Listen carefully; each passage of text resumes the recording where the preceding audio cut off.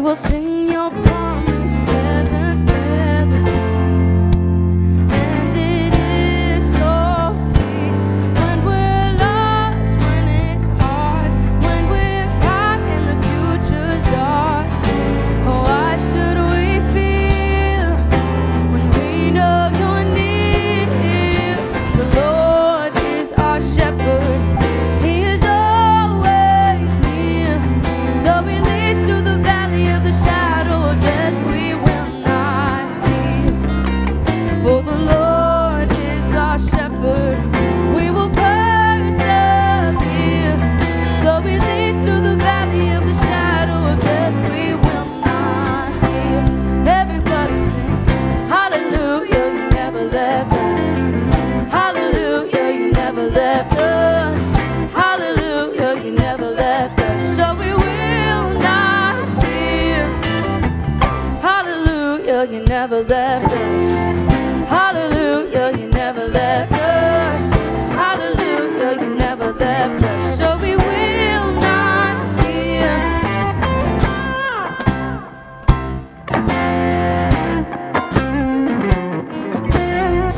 When the world is filled with chaos and our hopes and dreams feel like a memory, oh,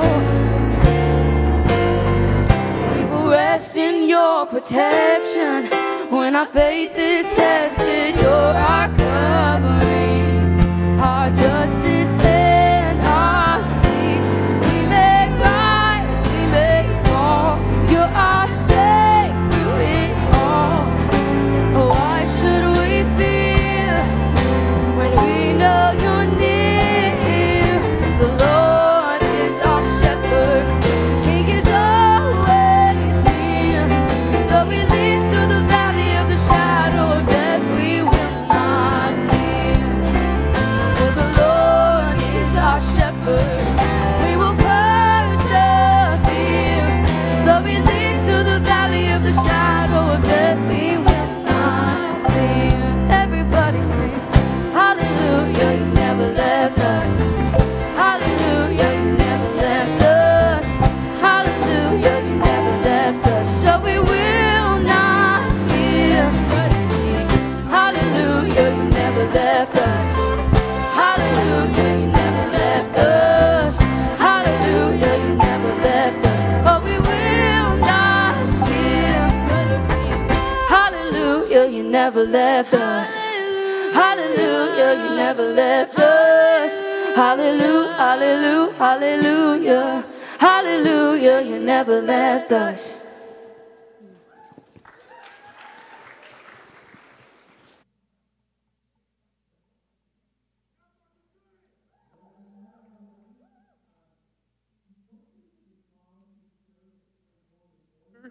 But sometimes there are psalms that go together. 22, 23, 24 are such an occurrence. So we just sang an updated version of Psalm 23. Now let's pray Psalm 24 together. The earth is the Lord's and everything in it, the world and all who live in it.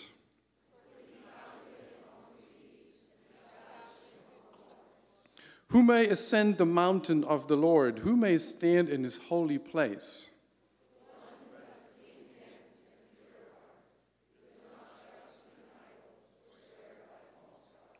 They will receive blessings from the Lord and vindication from God their Savior.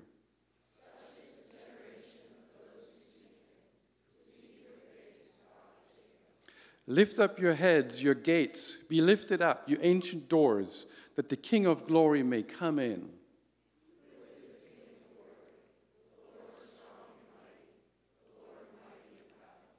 Lift up your gates, your heads, lift them up, your ancient doors, the King of glory may come in.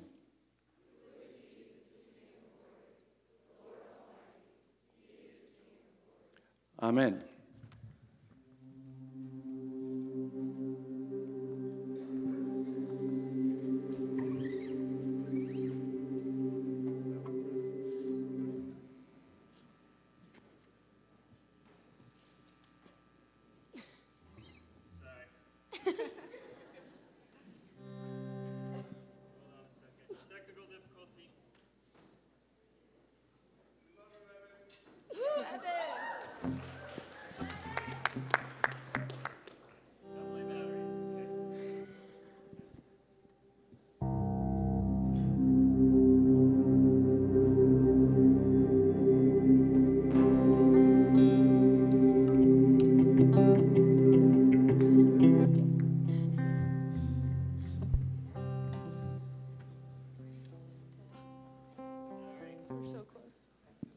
Everybody say a prayer for Eben's pack.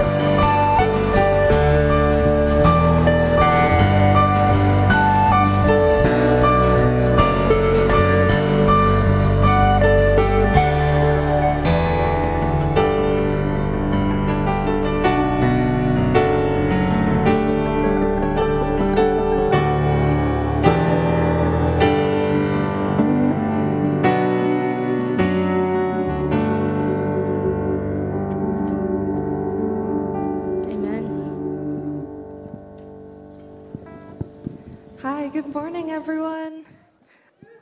So to that end of praising our Lord the Almighty, I just wanted to give us a little space to reflect on Easter. And so most of us celebrated Easter about 2 weeks ago on Sunday, and the Orthodox Church is celebrating Easter in about 3 weeks on May 5th. But that means that currently we are in the middle of Eastertide, which is the season of about 50 days after the day of Jesus' resurrection. and it lasts until the Feast of Pentecost. And so since we spend, those 40 days of Lent preparing our hearts for Easter, the resurrection day, I kind of wanted to give us a chance to sit in the joy and wonder of Jesus' resurrection during this next 50 days of the season. And so I was talking about this with a very dear friend of mine, and we just wanted to, create that space for reflection and sitting back in that realization that the risen God is for us and he is present with us, even when we don't know that. So I would like to welcome beloved Westmont community member and my friend Christy Phillips.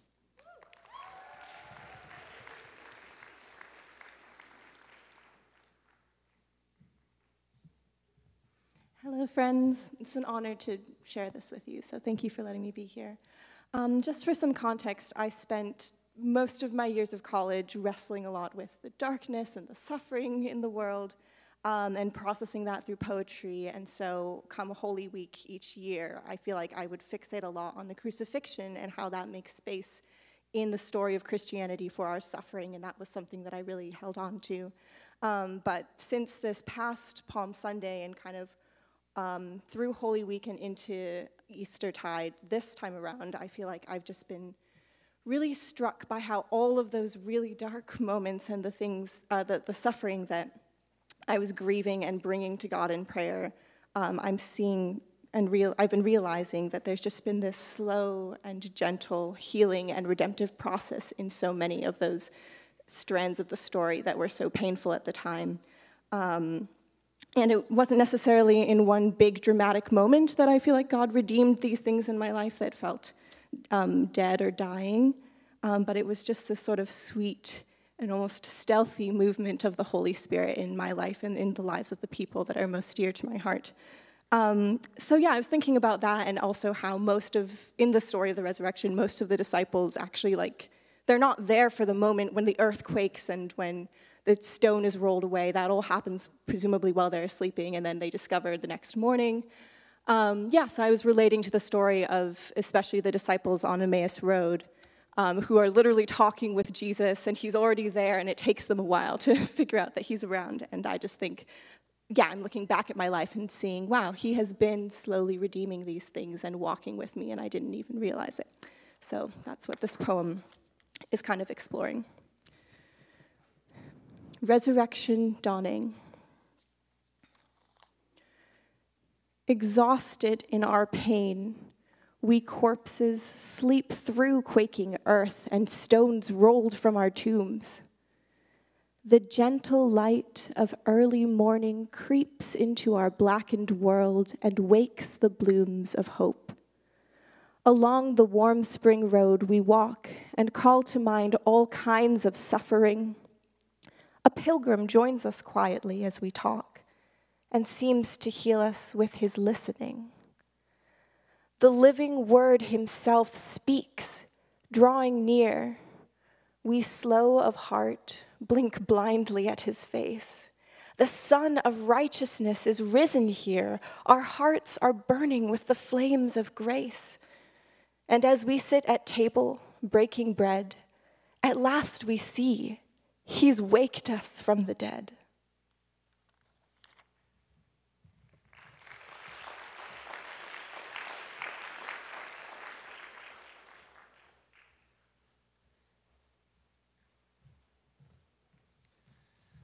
Well, I'm excited to introduce our speaker this morning. The first thing I want to say is, Trey, you might have the coolest name I know, Trey Clark. What can't you do with that name? I mean, you could be a sax player, a shortstop, but you've chosen the higher path. Trey is an assistant professor at Fuller Theological Seminary, or as we like to say, God's Seminary, where he teaches in the areas of preaching and spiritual formation. An ordained minister, he serves on the pastoral staff of his local church and enjoys walking alongside others as a spiritual companion. He's also the author of a forthcoming book entitled Black Contemplative Preaching, A Hidden History of Prayer, Proclamation, and Prophetic Witness. So keep your eye out for that. He's also a fellow at Martin Institute's Cultura Fellowship, and we're very grateful to have him here with us today. It's been a long time coming. Thank you for being with us, Trey Clark. Go for it. Thanks. Well, good morning, Westmont. My heart is full this morning. It's really a privilege to be with you all. I want to say thank you to Scott and to Eben and Mariah and others who had a role in bringing me here. It's really a privilege. I also have to give a shout out to my wife and daughter who are in the hotel room right now. My daughter came down with a cough, and so she wasn't able to make it, but Kalia, I hope you enjoy watching online. Would you join me as we listen to the scripture reading for this morning? We're reading from the Gospel of John, chapter 15, verses 1 through 11. Hear these words with me from Jesus in the Gospel of John. I am the true vine, and my Father is the vine grower. He removes every branch in me that bears no fruit. Every branch that bears fruit, he prunes to make it bear more fruit. You have already been cleansed by the word that I have spoken to you. Abide in me as I abide in you. Just as the branch cannot bear fruit by itself unless it abides in the vine, neither can you unless you abide in me. I am the vine, you are the branches. Those who abide in me and I in them bear much fruit, because apart from me, Jesus says, you can do nothing. Whoever does not abide in me is thrown away like a branch and withers. Such branches are gathered, thrown into the fire, and burned.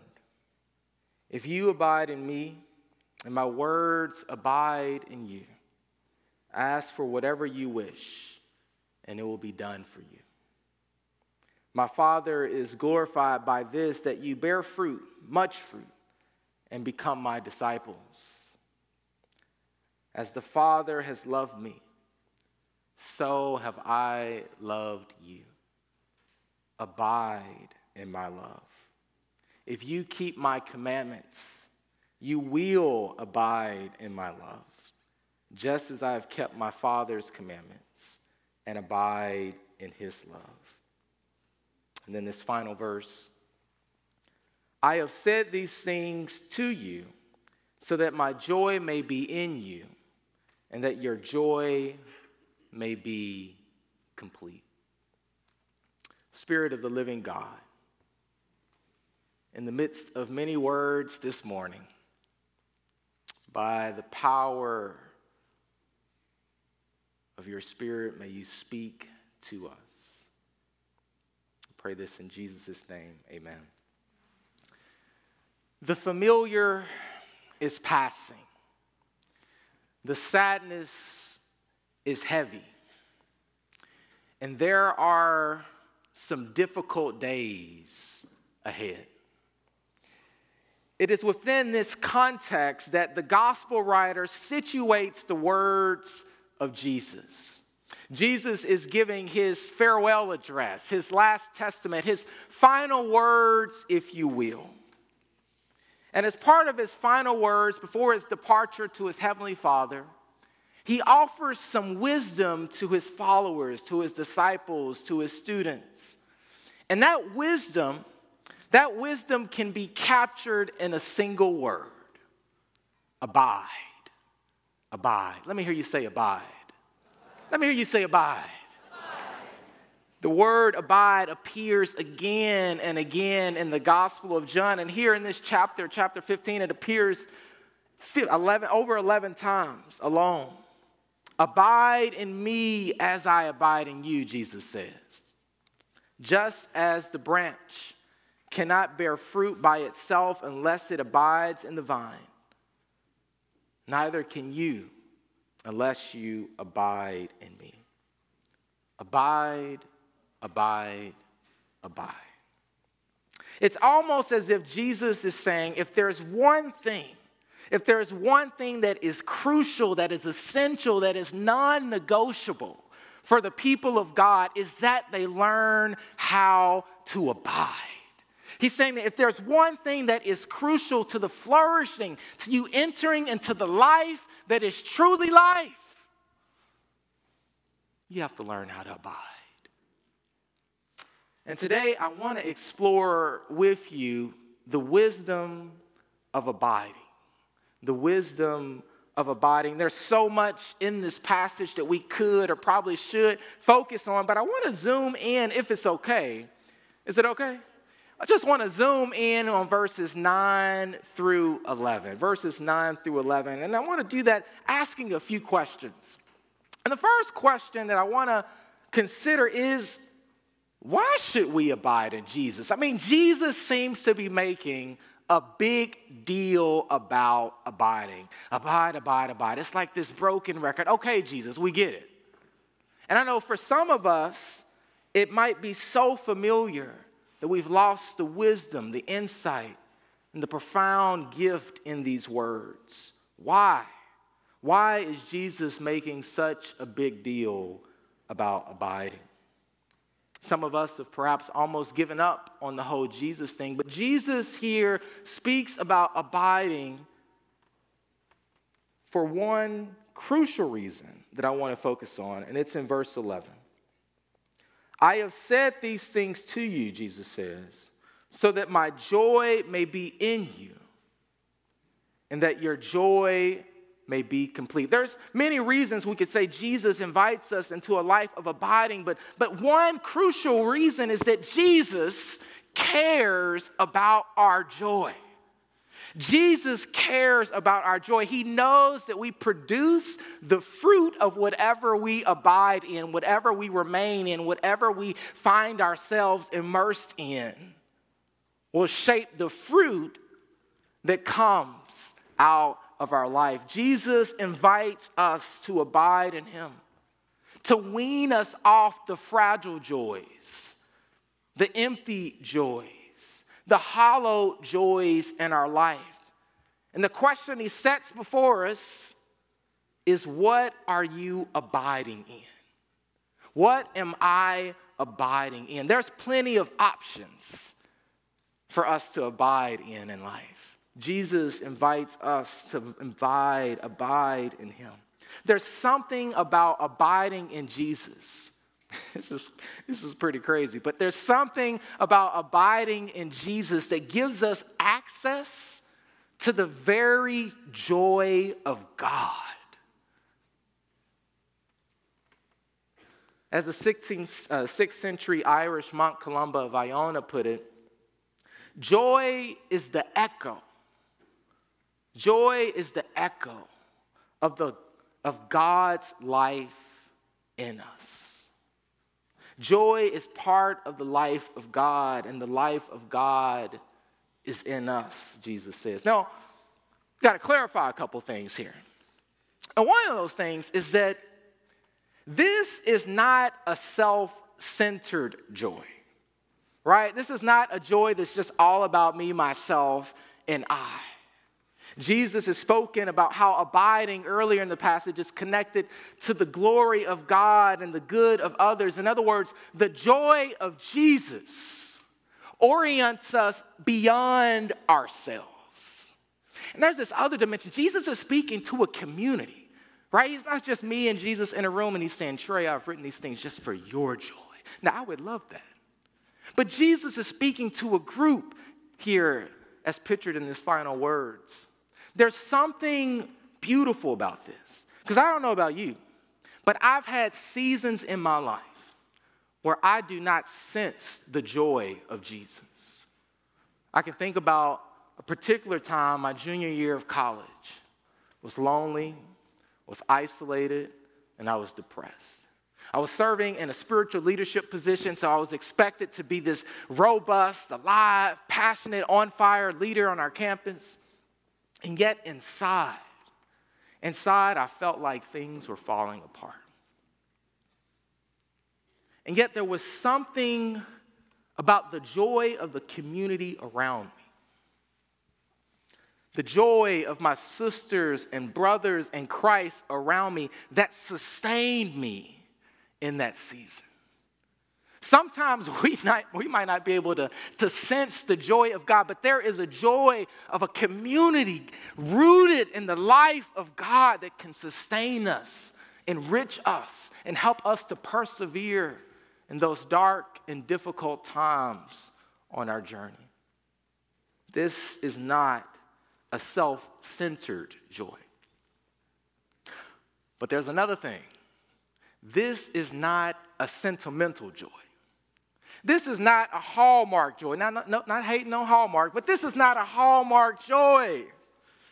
No. This is not a joy that invites us to turn our back on the difficulties, on the hardships, on the suffering realities of our world. No, Jesus is speaking about joy and has joy in the midst of being surrounded by betrayal, in the midst of being surrounded by the power plays of the religious and political elite. Jesus is speaking about joy in the midst of his impending execution. And if that's not enough, in the rest of the passage, he goes on to speak of the hatred, the tribulation, the suffering, the persecution that his followers were going to encounter. And yet in the midst of all of that, Jesus says, y'all, I want you to know joy is possible in me. This is a strange kind of joy, Jesus. This is a defiant joy. In the words of theologian Willie Jennings, it is a joy that refuses to give into the forces of despair. The image that often comes to mind for me, it's a little bit of a violent image, but just bear with me. This is joy with boxing gloves on. This is joy that has some fight in it. Joy that refuses to give up when the forces of despair and cynicism seek to snuff out its life. This is a joy that endures through finals week, y'all. If you can imagine. A joy that endures through that unexpected breakup. A joy that endures when you get that text or call from home with the news that you never imagined. This is a joy that endures when the tragedy and the pain and the uncertainty of the world almost makes you lose your mind. Jesus says, there is a joy in me that you have access to, that lasts, that endures, that fights, that perseveres through it all. If we can only learn how to abide, this joy can more fully be the reality of our lives. But what does it mean to abide in Jesus? This Greek word for abide, meno, is translated in a variety of ways. Remain, make home, stay connected, and then one of my favorites, stay rooted. Stay rooted. In Jesus' teaching in our passage, he highlights different dimensions of what it means to stay rooted in him. And one of the most basic components of abiding in Jesus, we've already hinted at it, is learning to recognize that Jesus abides in us. To be followers of Jesus is to be connected to God's life like a branch to a vine. Now, of course, there are seasons when there's pruning and we feel disconnected from the divine life, and yet Jesus teaches his disciples, his followers, that in all seasons, they are indwelt by the very life of God. This mutual indwelling between Father and Son, we're invited into that. I know this is stuff we hear all the time, but this is pretty crazy, y'all. We are invited into it by the Spirit, into the eternal community of love. Now, I got to get an amen on that one, y'all. Come on now. Jesus invites us into the very life of God. We are never alone.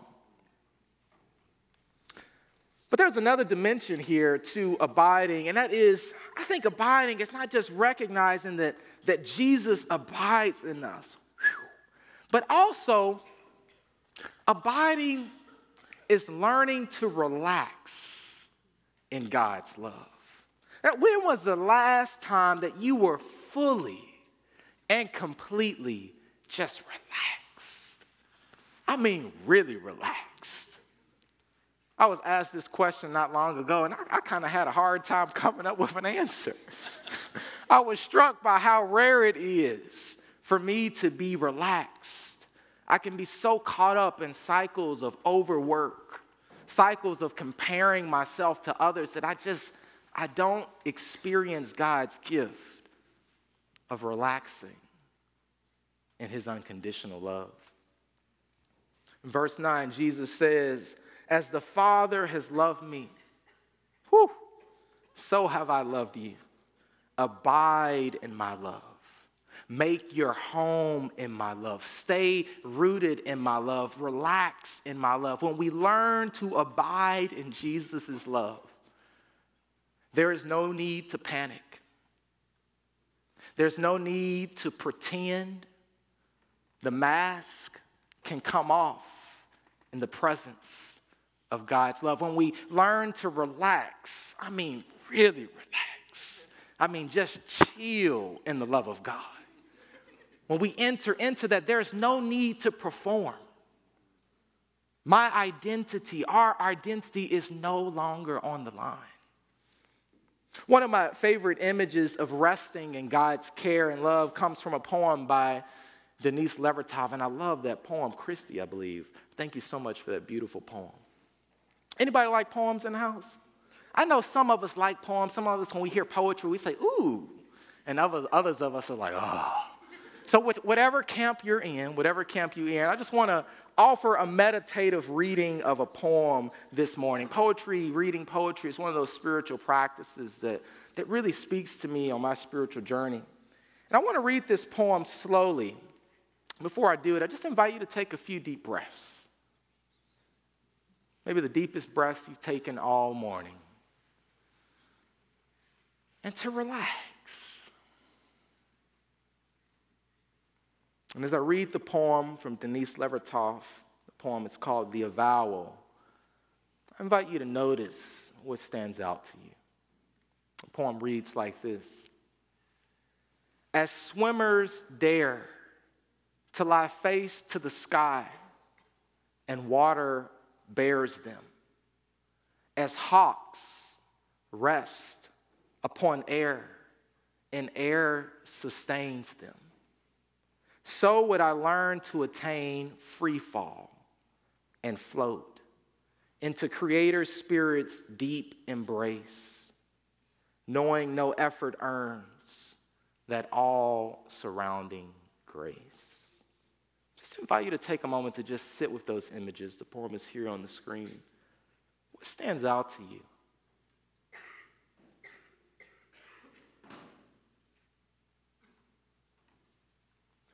One of the images that I'm always struck by is how, like water, the love of God bears us out. If we would only lay back, I ain't gonna break my back up here, y'all, but if we would only lay back, right, there's a vulnerability in these images, a risk even in these images, to allow ourselves to be held, to be sustained by the love of God. Now, of course, leaning into the love of God is not abstract. It involves trusting the wisdom of the way of Jesus with our very lives, which leads us to another dimension of abiding. Abiding in Jesus involves embodying the teachings or commands of Jesus in our lives. And what are the commands of Jesus? I'm so glad you asked. Thank you for asking. They're summed up in love. Verse 10, Jesus says, if you keep my commandments, you will abide in my love, just as I've kept my Father's commandments and abide in his love. There is this reciprocal relationship between the love of Jesus and the commands of Jesus. To be people who abide in the love of Jesus is to be people who love like Jesus. And how does Jesus love? Jesus is shown the way he loves earlier in chapter 13 as he washes the feet of his disciples, including one who will betray him. Jesus chooses love, not as an endorsement of the status quo, but as a kind of interruption to the cycle of violence. Abiding in Jesus is choosing love over hate, is choosing to build bridges rather than burn bridges.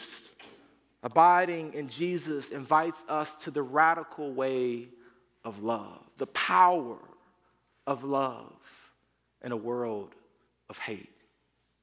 Abiding in Jesus allows us to produce the fruit of love. And staying rooted in God as the source of love, allows us to love others without losing ourselves in the process. Still, this raises a question. How do we practically abide in Jesus?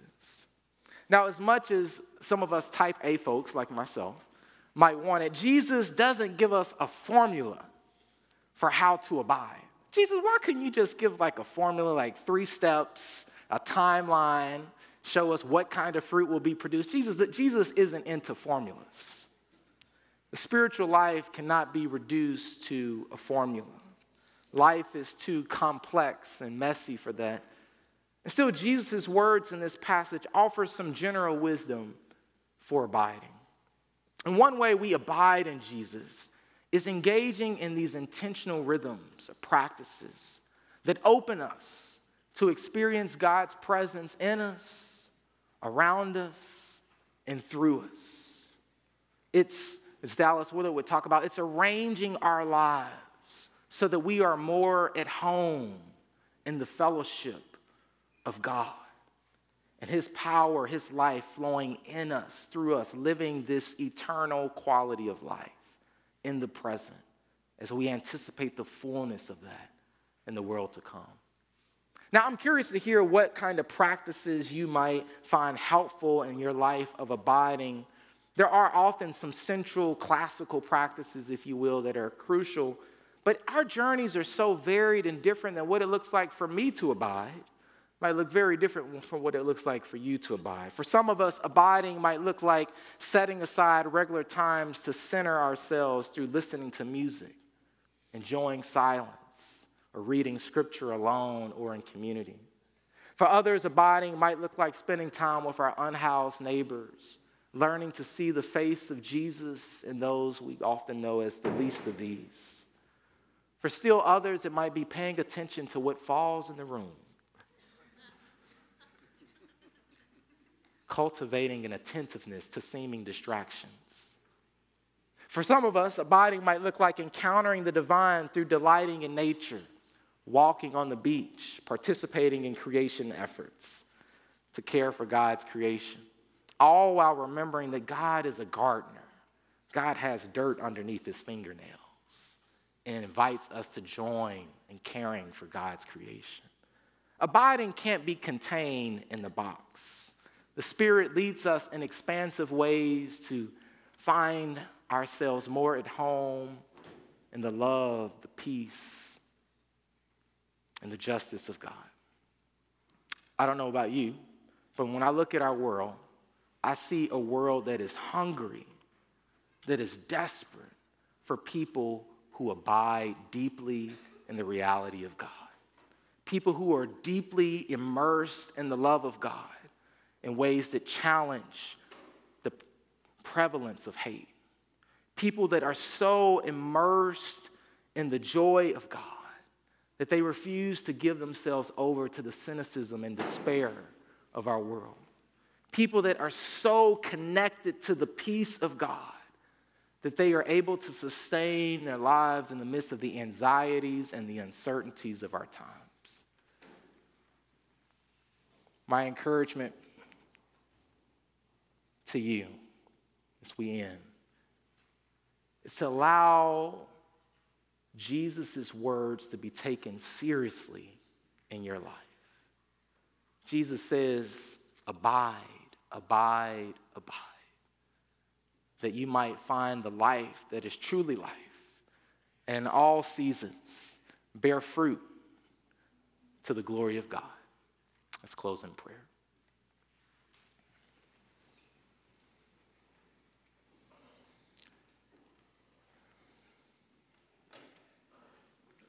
Gracious God, we are astonished at your invitation to find true life, real life, through abiding in you. May you allow us to enter more deeply to the life that you offer, that we might be people who bear fruit of love, of joy, of peace, and justice in a world of great pain. We pray this in the strong name of Jesus Christ, who is our joy and our hope. Amen.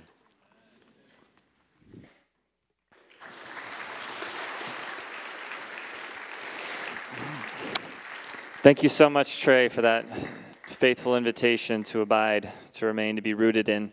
I invite you to stand in body or in spirit. We're going to sing a song, Joy of the Lord, and I liked that image of, the boxing gloves, that the joy of the Lord is our strength, and it takes a little exercise of will, so let's put some will into this as we sing this song. But also, if you need to lean on people around you, lean on your community, this is another opportunity to experience that reality that there are times when we can lean on each other. And if you need prayer, resident chaplain teams are available, I think, in each corner, or, you'll find them. So let's respond in worship.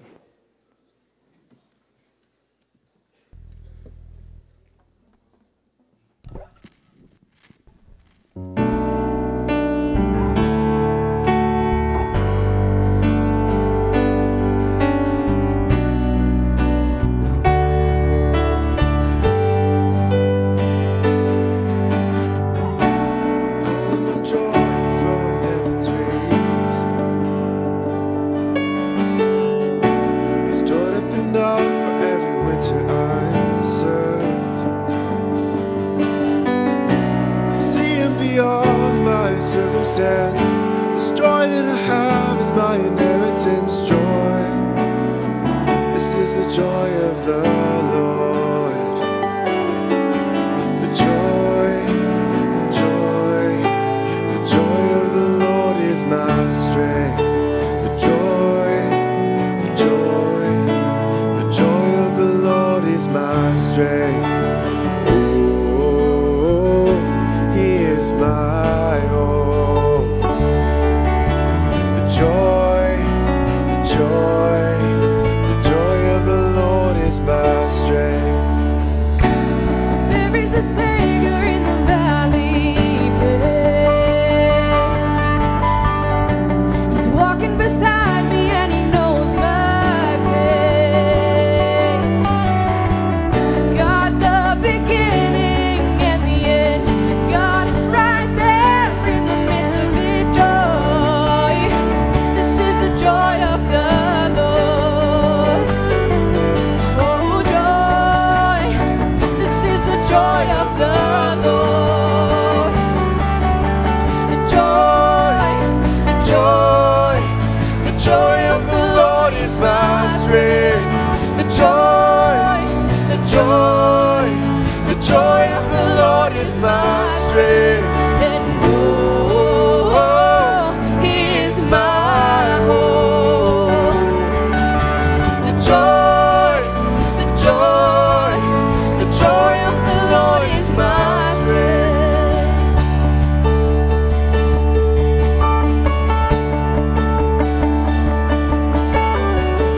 There's gonna be glory. There's gonna be glory. There will be glory after this. No need to worry. This present suffering. There will be glory after this. There's gonna be glory. There's gonna be glory. There will be glory after this. No need to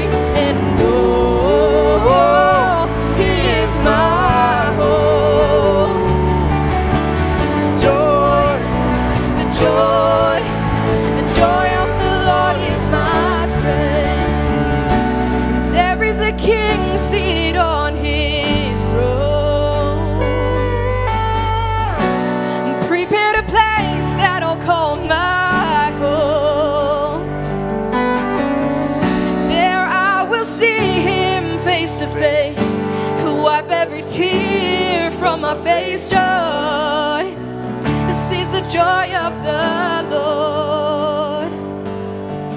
Joy, this is the joy of the Lord. Oh, joy, this is the joy of the Lord. Amen. So, a quick announcement, just to remember you seniors to respond to the email that I sent you if you are planning on coming to the senior dinner chapel at my friend's estate on Thursday night. Make sure we order enough food. And now tenemos un anuncio y benedicción en español de Izzy y Amiga.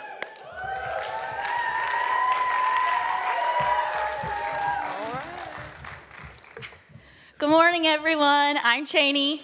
I'm Kiki. And I'm Izzy. Last semester, we had the opportunity to be part of the Westmont in Mexico Study Abroad program. Tonight, we're having an event where members from our team will be sharing experiences and stories that we learned from abroad. This event will take place in Founders at 5:30 p.m., and there will be tamales provided for anyone who wants to come, so hope to see you there. And now for the benediction in Spanish. Jehová te bendiga y te guarde. Jehová haga resplandecer su rostro sobre ti y tenga de ti misericordia. Jehová alce sobre ti su rostro y ponga en ti paz. Amen. Thank you.